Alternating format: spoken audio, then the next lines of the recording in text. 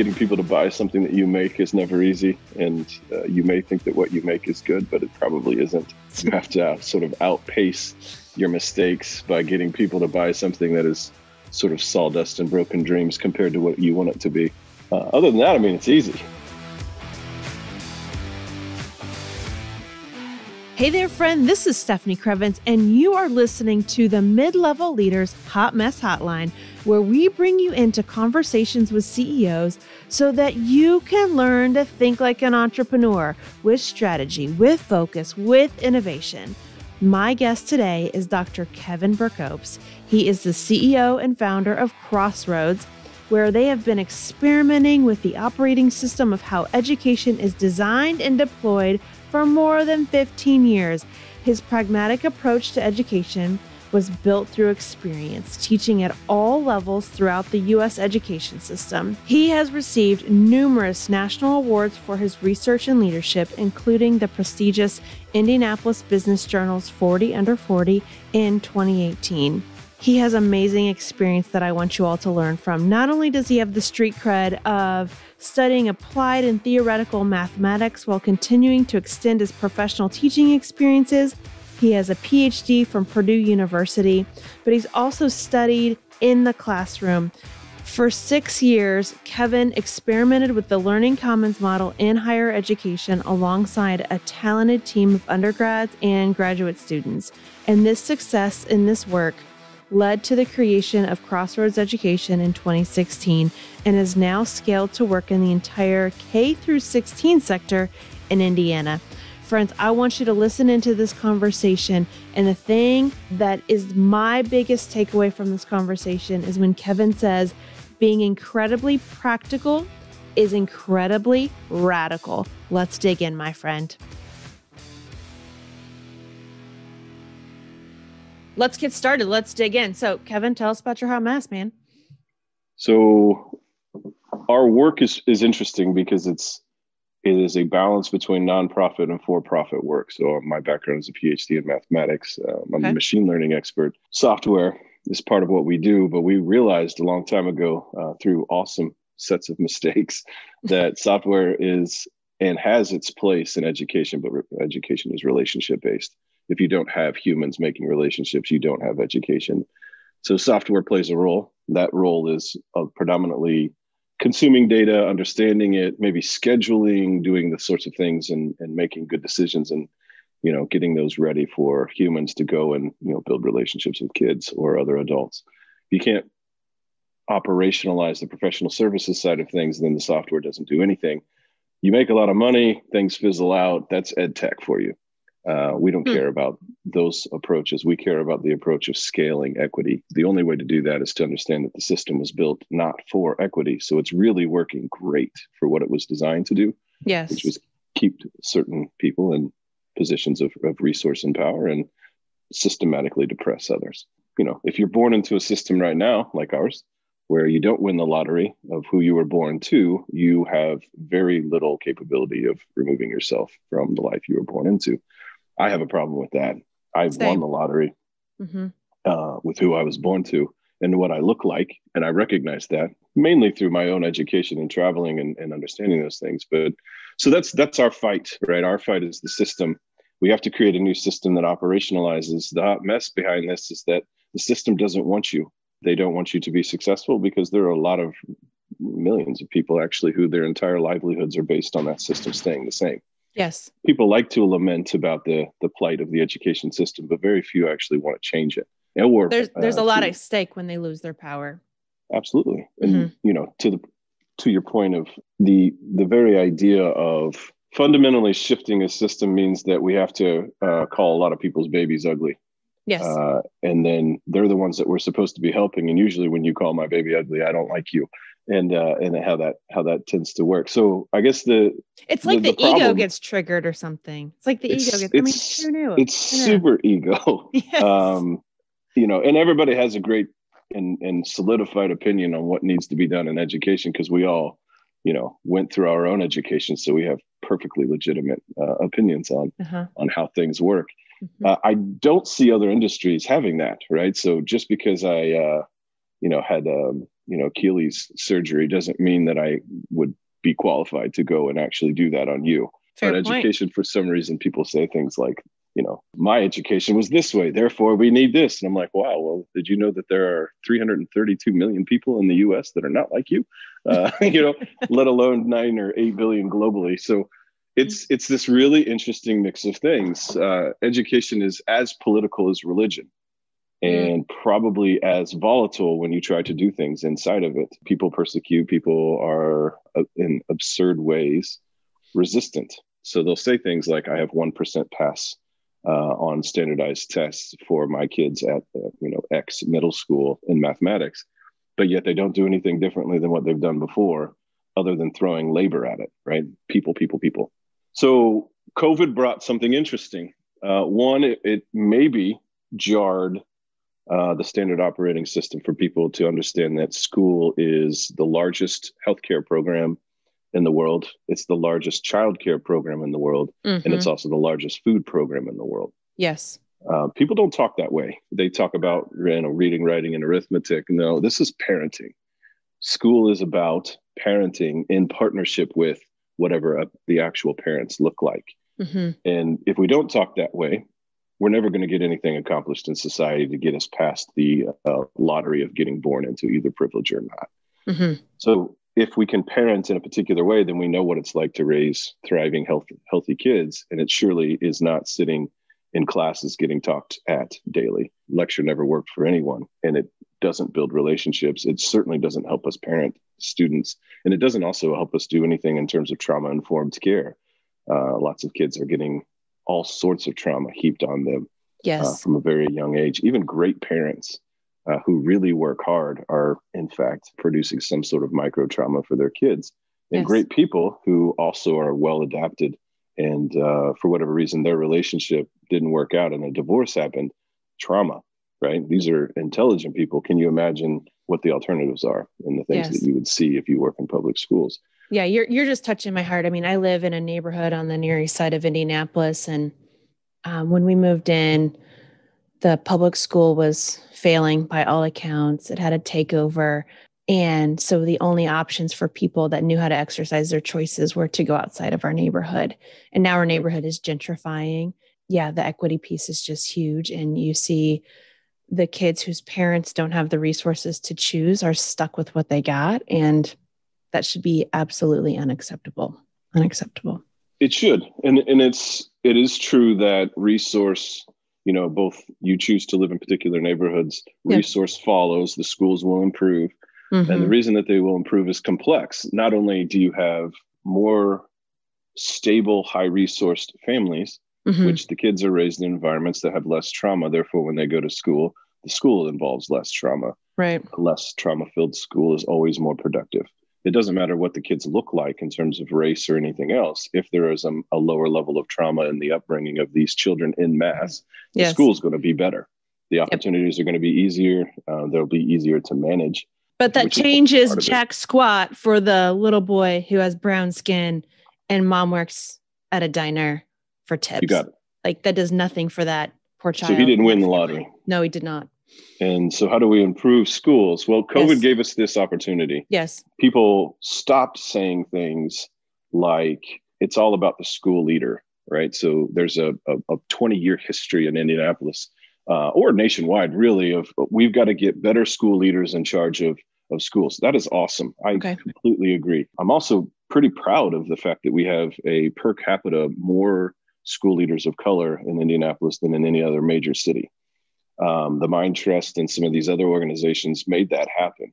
Okay. What we haven't figured out is that you have to operationalize the actual process of education, meaning what we're doing. So before we did a lot of things like we've always been trying to fix the idea of workforce, and we've always been trying to equitably provide private tutoring to everyone because private tutoring, when it's really well designed, works. It's one-on-one attention, it's relationship building, it's interventions that are not lecture-based, right? It's sort of on-demand strategic interventions and just like building relationships that matter.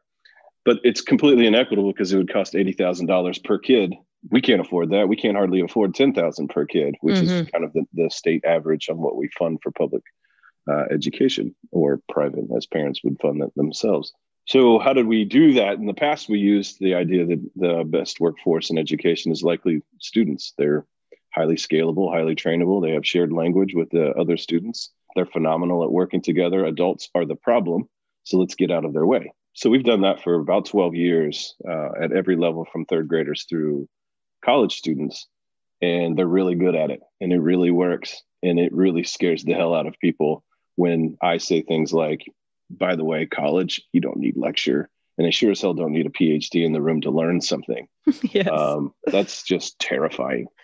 and actually real, right? Like, it is 100% true that you do not need a PhD in the room to learn something. And God forbid, those guys are and gals are actually quite terrible at teaching and don't care, frankly. So yes, we have this narrative of peers and peer learning, peer tutoring, that blossoms into the idea of blended learning. Blended learning is basically me saying, hey, there's a whole bunch of different things that you can use to learn. How about I just, as your guide, schedule those things for you based on your needs? Like, I'm going to get you some private tutoring. I'm going to get you some peer tutoring. I'm going to get you some adult instruction. You're going to work in some curriculum with some videos and stuff for a while, which collects a whole bunch of data. And then from the data and from your feedback, I'm going to get you a more customized experience. How does that sound? And what COVID gave us the opportunity to do was actually do that. So when the entire education system was exposed for its absurd level of, how do I say that with not too many negatives, completely and totally unagile. There's no agility there at all. In fact, They were trying to do lectures through Zoom. Like, could you imagine sitting with me, waving a fedora for a bunch of kindergartners and trying to lecture on Zoom? What a colossal waste of time. Yes. Well, and not only that, you said what COVID revealed for us was that lectures, clearly didn't work, but it also helped other people see the burden that we place on the school system. That is not about the butt in that desk chair. It's about something much deeper, more impactful, and probably more important on a child's life, especially especially those with trauma at home, parents that lack resources in multiple areas of their life, kids that lack resources. It got blown up. So assumptions just.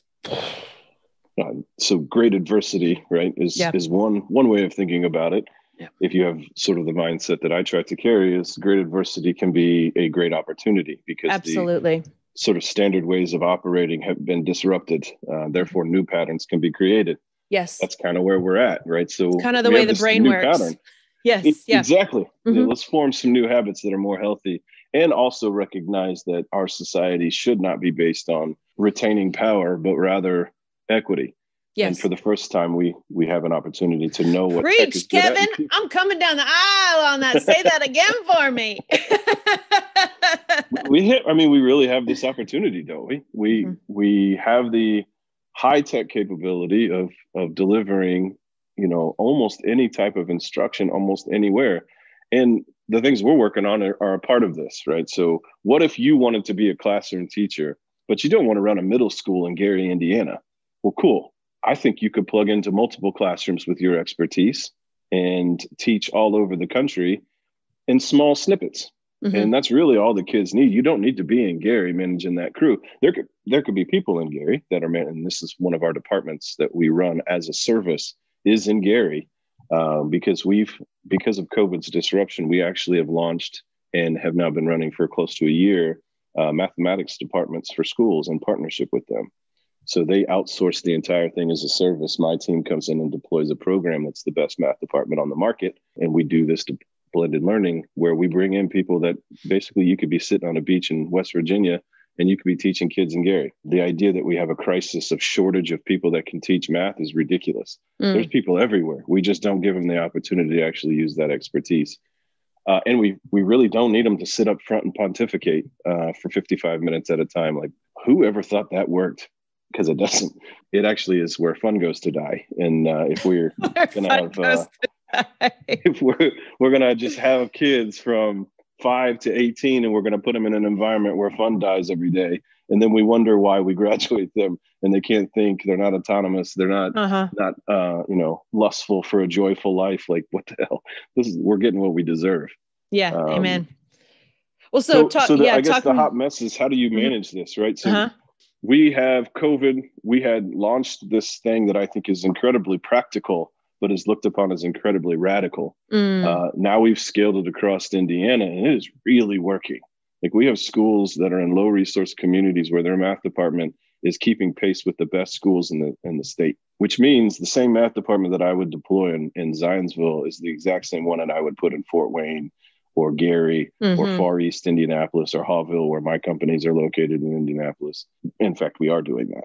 So how do we rectify that something is incredibly successful with the fact that we are being absurdly persecuted for that success? And only in human systems like government, education, religion, are wildly successful operations persecuted or tried to die, kill, whatever language you want to use there. And so how do you balance that, right? Society wants this. They want us to be successful, but the threat of success gives a natural kind of set of fear. Once fear sets in, logic is no longer available. So it's an interesting problem to solve. So talk to me. What does persecution look like to the business? Make that real for us. So you would get, you'd have a conversation with a school who has a pain, right? The pain is they can't hire math teachers. They've never been able to. The math teachers leave by October. The turnover rate is more than 50% every single year. They know this pain, and they suffer from a mentality of, well, next year will be better. Okay. If we just source more candidates, we'll find the right one that can stick around. You're right. I just need that unicorn. Yes. Because unicorns are like everywhere, and unicorns don't want to leave you when you overwork them and underpay them because they're unicorns. And traumatize them in the process. But yeah, okay. Which we do to teachers every day. We actually did a quick aside on that. We ran a research study, and we figured out that what we ask classroom teachers to do is about 120 hours a week of actual work. So we ask them to work 3 full-time jobs, pay them kind of for one 8-month contract, and then wonder why the hell they're pissed all the time. So when we did that research, what we figured out is who we should focus on with our work for the math department as a service, which is called XR Math. Okay. We have XR CS, we have XR Reading now that we've launched and are scaling across Indiana. What we focus on is, how do we make the teacher as happy as possible? If I can get really happy teachers, like, these people are the really wonderful humans in our society, right? And we've actually beat the hell out of them. A lot of them are in other industries now, and they want to go back, but they don't want to get beat up again. And so if I can remove all the things that are a burden to her, right? Nobody needs to grade papers, give quizzes, like, why the hell do we do that? We have How many times has homework been proven not to work, by the way? And yet we enough. Sorry, that's my own. Yeah. You're right. So practice is important, but we can do practice in other ways. We don't need the classroom teacher to be sitting at her house with, a glass of Merlot grading people's papers subjectively, while her kids or spouse or whatever are running around. Like, none of that's useful. It's definitely not great for data. It's definitely not good on the teacher, because her job should be loving kids and helping in one way, shape, or form, decrease the burden of parenting on the rest of the ecosystem that surrounds that kid. Yes. Right. So back to the persecution, because I want people to understand what this feels like, what this tension feels like, because then it's going to speak to the resilience that's needed to get through the hard times. So persecution. So you said meetings with principals that are coming in with a mindset of, we just got to hire a unicorn. What else? What else does that pressure feel like on you, your staff, your organization? So I have a really talented team who are donated basically time, effort, energy, but also their lives to. I said donated. It should be. They've dedicated themselves to this. I'm sure they've donated some too. They have. We're entirely a charitable organization. These talented people have definitely worked harder than I would say other groups would ask them to do. The persecution is this: we've created something through sheer will that really works. It really works. We have an entire math department in Gary, Indiana, that are all African-American men. Show me another department that has done that, that is getting the numbers that we are getting. Yes. And I'll basically call you a liar. So this really works. We've asked national organizations like the Gates Foundation and others, have you ever seen anything like this? Because they funded us. The answer is no. Cool. So when we go to a school leader and we say, this is what we can do, and they say, well, what do you mean they work for you? Like, well, the department, it's just like general contracting in a construction. Like, you bring in the electricians, you bring in the cement, you bring in the drywallers. They all work for individual companies, but it's your project. And I either get, wow, that's really cool, or I get, there's no way that would work here. Mm-hmm. And when I hear no way that would work here, what they hear is, I'm going to run your school for you. Yes. Which is not true. We're not trying to do that at all. What we're trying to do is to give you have to hire one-off teachers to run a department. One-off teachers are independent operating systems that don't really make a team, regardless of what anybody says. That is not how it works at a school. These teachers close their doors and they do their thing. We're a team. We work together and we service the entire student population for exactly what they need, in that process. And we do that within the culture of the school, which when a principal hears, you never have to hire a math teacher again, the first thing they say is, oh, thank God. Because, these math people, they're shit to be around. You're like, I know, I used to be one. I'm a math person. That sucks. But I get you, right? And then they say these absurd things like, well, I don't, this is probably not for me. I feel like I would lose my school. I'm like, you've already lost your school. Mm-hmm. Your rates of passing tests, which I don't care about tests, but we're accountable to them as a system until policy shifts. Otherwise, you have 1%, one kid. If I lined up 100, one of them would be able to step forward and have a success. You told 99 kids they were a failure. That's not a team. That's not success. That's not your school. Mm-hmm. That is a failure of epic proportion. And it's happening in every single school in low resource communities. I mean, and then the principals are fighting this Herculean battle. Like they just don't have a team. Mm-hmm. They cannot create the team that they need. So, kind of circling back to what I said before, I'm proud that we have these leaders in place in these schools. That's awesome. You can't be a great coach on a team that has no players, right? So who they can hire and piece together that doesn't leave them never makes a solid team for them. What we're trying to do is attack that. And we're not anti-teacher. Hell, we hire teachers, right? Mm-hmm. And we pay them well to execute a job that makes them really happy. Does that sound like anti-teacher? Like, we love them. We're not anti-union. We love people organizing and trying to get a better life. By the way, that's what we built. We want teachers to be happy. But people say things like, well, you're a for-profit company.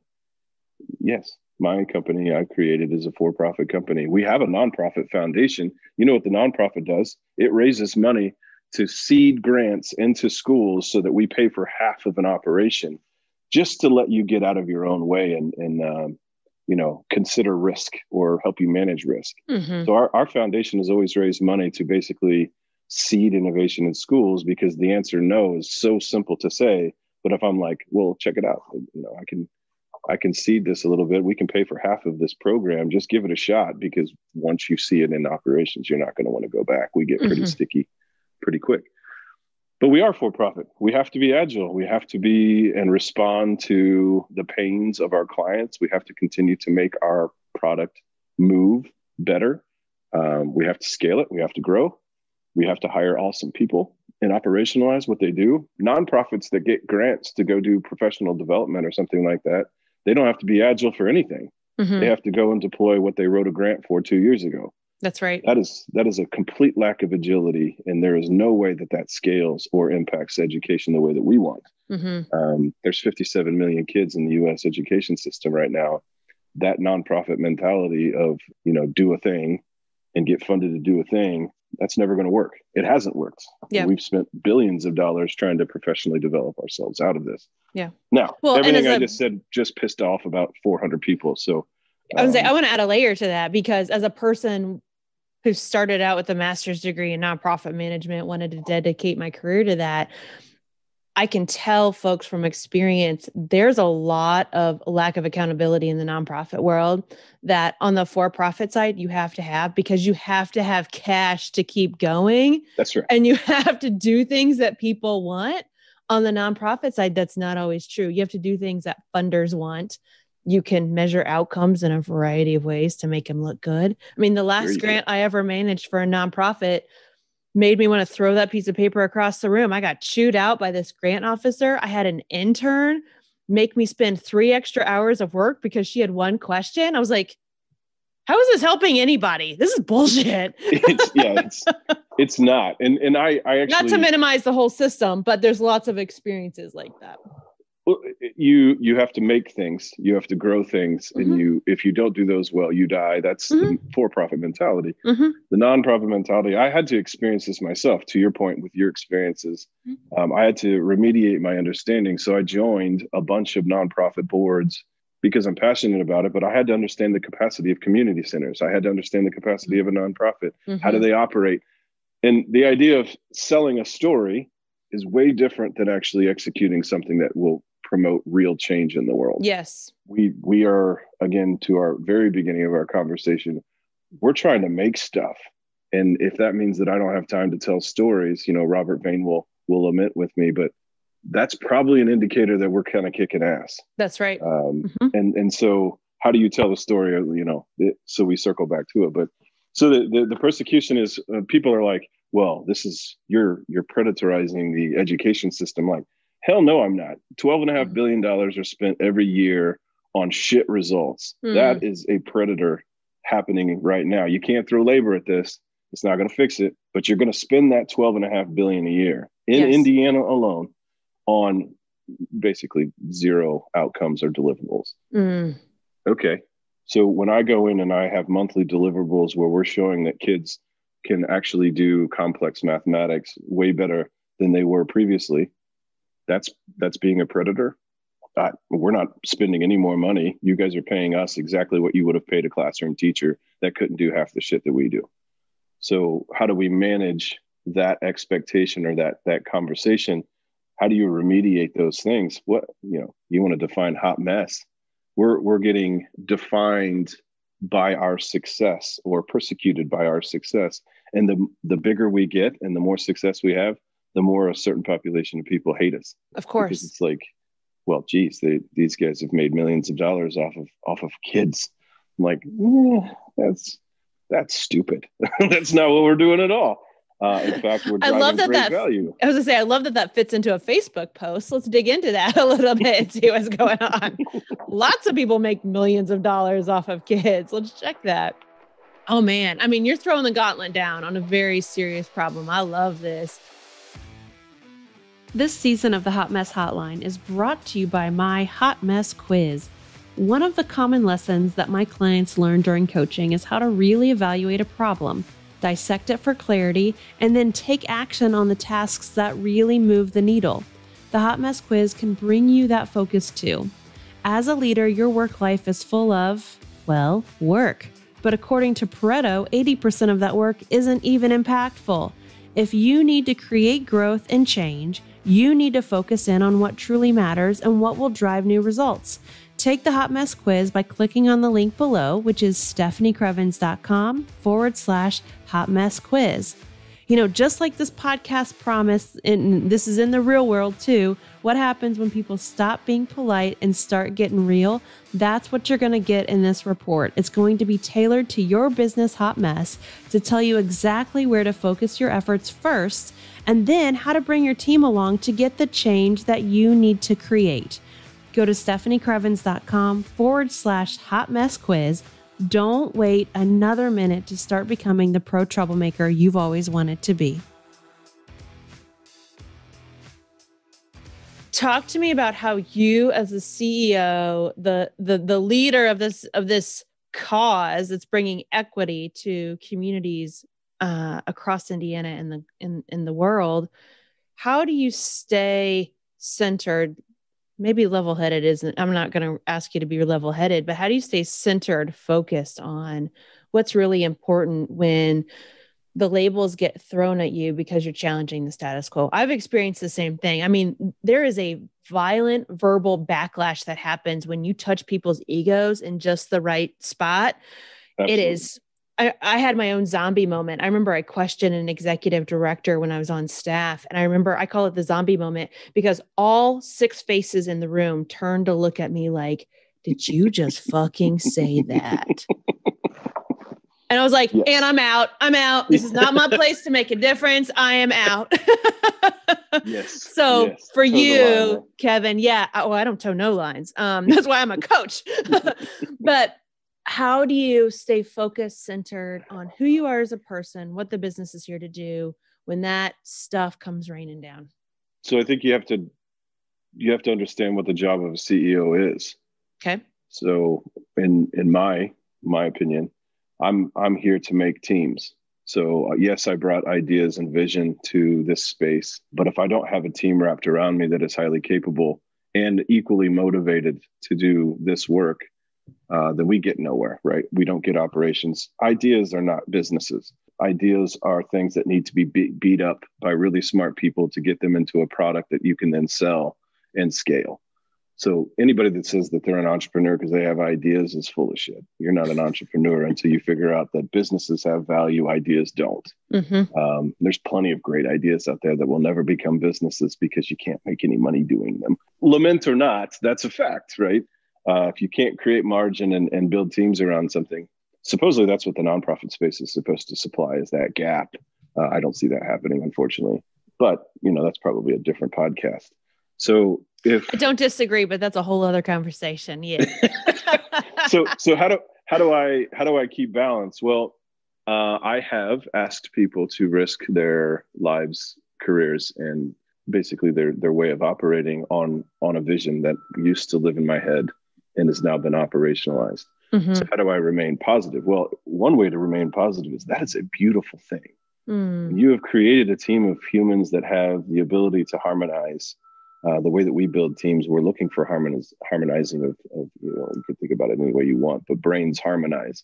And diversity increases the harmonization because it increases the robustness. Like, we have assets that know how to handle particular issues better than others. And we sort of equitably push that talent to do such things, right? There's no like, it's Kevin's way or whatever. We have a team.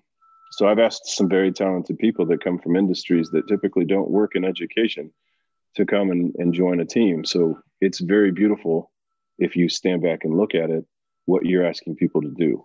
It is very hard to do this work in an education space that is highly political, among other things. Mm-hmm. My second job as a CEO is to be the whipping point for that abuse. Me as either a person, like not Kevin that would hang out with you and have a cup of coffee on a couch, but Kevin, the CEO, has to take the front of the abuse so that everybody else can do the work. You get accolades and other things too, right? Like people say great things about you in press. They also say shitty things when they want to. But the front of that and sort of the energy that's coming in, you have to be that blocker so that everyone else can do what they need to do. In the process, it's incredibly easy to think that you are awesome and that you are way more awesome than you actually are. So you have to create structure so that you continuously question whether or not you are arrogant compared to confident. Being a CEO requires confidence. If you're an arrogant CEO, your company will die pretty soon. There's a balance you have to find between those things. I don't think anybody that's being honest has ever figured it out perfectly.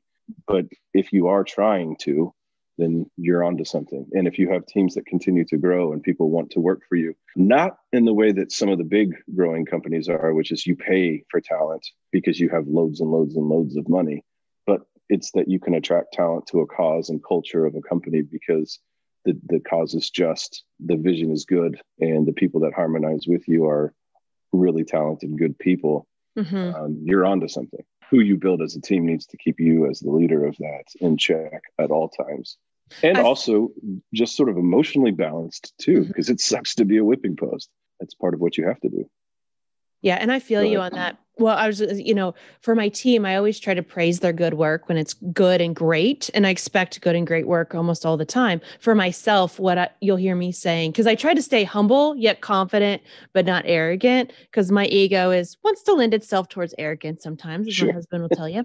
We all do. Right? We all do. It takes some ego to like put yourself out here like this to be a CEO for sure, and to gain the power that you do have in the influence. But what I try to do for myself is be like, oh, that was good. Because that keeps me like, because there's always an opportunity to make it better. There's always an opportunity to make it great. So the things that I produce, I'm like, that was good. Next time I'll do it better. So maybe it'll be great, because that's my mind trick to remember, like, it's probably not that great. It probably is okay. What's that study where if you ask people if you're on a range from like okay or average, below average, above average, 80% of all people think they're above average on almost everything, which is, you're in math, statistically not possible. If I know what average means. But I mean, that's fascinating. And it's a great opportunity to remind us to check our own ego in whatever role that we're in. Yeah. So that resonates completely. We have to balance. So what you'll hear if you were here with my teams is what constantly comes out of my mouth is thank you for your work. Mm-hmm. What also often comes out of my mouth is this isn't good enough yet. I'm perfectly capable of heaping that criticism on myself, as anyone I think would probably tell you, but nothing that we do is good enough.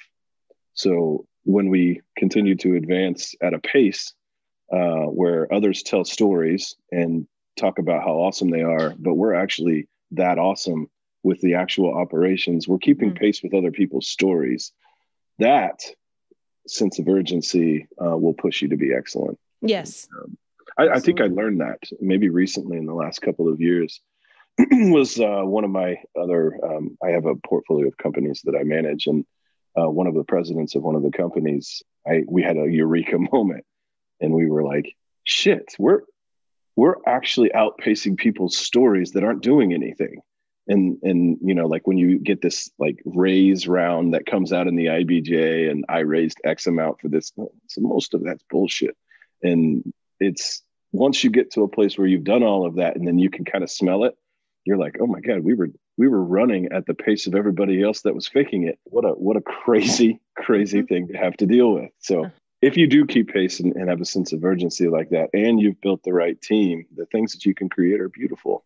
So Kevin, what do you want mid-level leaders listening to this who maybe want to be in your seat one day, or want to found their own thing one day, or just want to raise above the level that they're currently in? What do you want them to know about what it means and what it takes to be in your shoes? I think you have to understand risk, which sometimes risk is only understood by doing. But the risk that you are undertaking to do something on your own means that financially you could ruin yourself pretty fast. You can ruin a family life very fast. It depends on what your goals for family are. My goals have always been that my family life would be as important as anything else that I've done. And, dad, husband, job, I wanted to be the best at those three things in equal ways. But it turns out that being an entrepreneur really limits your ability to be great at some of the people things in your lives, because there is no clock that you can, punch out. You don't get to ignore text messages on the weekends. If you have, like I have with more than 50 people working with us, you're constantly having to battle people being people, and businesses being businesses, yes, and cash flow being cash flow, and risk and burden and debt and investments. And then once you get invested in, you got to understand that your investors are now driving your car, stuff like that. So understanding those things, it isn't a fairy tale. It isn't all pleasant by any stretch. It is beautiful if you think and see beauty the way that I do. Humans working on something together, is simple. I'm the type of person, for example, that if you were to go to a Colts game, pre-COVID, and everybody cheers at the same time, like parts of my body melt, because that's all humans on a same wavelength. Like that is just the coolest thing. Yes. If you see that beauty, then being an entrepreneur is beautiful.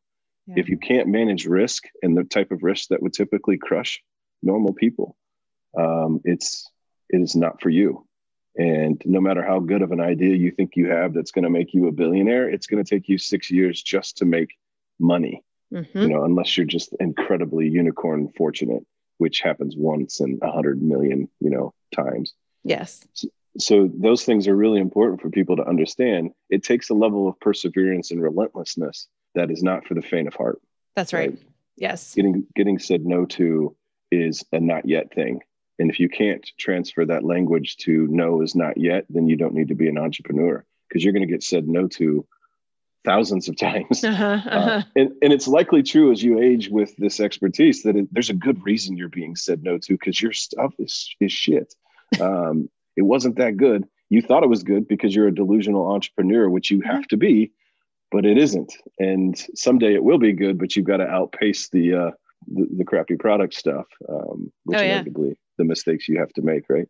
I always pitch a product or a program at least 4 times, 5 times before I actually get someone to buy a version of what my idea was 5 proposals ago. So like the first time I've gotten to the point, I'm like, oh, this is the first time I get to pitch this idea. I hope they say no, because then I get to do it again. And then I'll figure out what I'm actually fucking doing here. Yeah. Well, that's why your slide deck changes, because you don't have the language yet until somebody says no to you. You're like, oh, that was like, right. This isn't for me. And I'm like, well, it should be for you. So tell me more. What? Oh, you wanted instructional guidance system instead of learning management. Oh, okay, cool. Well, I hate this. I know, right? But that's what you got to do, right? Language matters. Absolutely. And your product evolves accordingly. So, those are the things. I think man, woman that tries to do this, you have to understand what your goals are in terms of balance. I talk to a lot of, so I believe in networking. I believe in the power of it. I believe in asking people and being vulnerable, and not really caring that I don't know everything, because what are you going to do? You're going to make fun of me because I don't know how to run and scale a big company. Like, that's a pretty small subset of humans that know how to do that. So being vulnerable and asking questions, what I learned over the years was I asked a lot of men, can you balance being an entrepreneur with being a good family person? And almost to the number, the answer was no. Correct. And I was like, well, fuck, that's something I want to do. And I really want to do this business thing. So I'm going to prove that I can do it. And I think the resounding results is that you can do some of it, right? You can still be a tremendous dad and probably a tremendous husband. I won't claim that I've ever achieved that level of stardom in my relationships. That's the next episode with your family. Let's see what they say. Right. But you can work really hard at it as in partnership and concert with, but you have to give everything to being an entrepreneur, or you will not be successful, and you could bankrupt yourself, your family, and people that you care about that gave you friends, family, and fools money to go do your thing. So you have to really know that and own it. Yeah. And if you're wildly successful, you build a complete wealth, but you might be living in the house by yourself. Is that cool? That you have to understand that that's part of the risk that you're taking as well. Yeah. I met an entrepreneur who is a former husband and a current dad. And he was saying he had to give it all for this tech company. He made some deals with his now ex-wife to make that happen. And I talked to him after he was giving this presentation about it. So his company sold to Exact Target sold to Salesforce, which is, Indiana legend around here. And, that is an amazing feat. I don't want to undermine that. And when I asked him, I was like, how does your wife feel about your lifestyle now? He's like, oh, we got divorced. I was like, did you win? Like, did you win, man? And I'm going to say no on my end. And it's a question that you have to ask, like, what does it mean to win? Because, relationships aren't just up to the entrepreneur. We can control a lot of things when it comes to the business, because nobody questions you if you want to operate. You make decisions and we go, and the team coalesces around these visions and decisions. Relationships don't work that way, it turns out. You have to have a bridge and a partnership, and you cannot control another person's actions in a particular way, and they get to make decisions about leaving your ass. Like, that's the thing. Employees quit, but it's different. It is way different. Yes. So you have to balance that too. I think you have to really understand that your kids don't care that you're a successful entrepreneur. They don't. No. if you're a millionaire or a billionaire, they really don't care. Are you an involved dad? Do you care about the fact that they really like this particular type of Pokemon? I've got a 9, 6, and 3-year-old, and I know for a fact that no matter how successful I am, they will never care if I am a shitty dad. Yeah. I have this theory that the more successful you are as an entrepreneur, the better rehab you can buy for your kids because you neglected them. I mean, not to be completely disgusting, but sometimes that's what it comes down to is, oh, wow, you made more money. Your kids don't know your middle name. You get to buy them a better rehab when they're 16. Yeah, it's not good. It's not good. You got to be involved and you got to understand that. Yeah. It's a risk on a lot of different levels. If wildly successful, the payoff is not what people think it is. So wild wealth with no happiness, who wants that? But the beautifulness that I see is that coalescing of teams around a united vision. That's a great way to spend your work week. Yeah. And, I can wrap my mind around doing that for quite a few more years until I go to a beach and buy 2 tighter shorts and sit in the sun for a while. That'll be the day. I love that you said that about teams, and I'll let you go. But so I always I love the start of the Pride Parade, and we go to the one here in Indianapolis. I always wear sunglasses, not because it's June, but because I'm crying at the happiness and the joy and that folks who are very different than me, that I know spend a lot of time hiding who they are in public, get to live it out completely in public. The fact that they get to do that for this parade just makes me sob. So thank you for sharing that, because I also do that and I never tell anybody. I'm like, I have to wear my sunglasses because I'm just so happy for their happiness.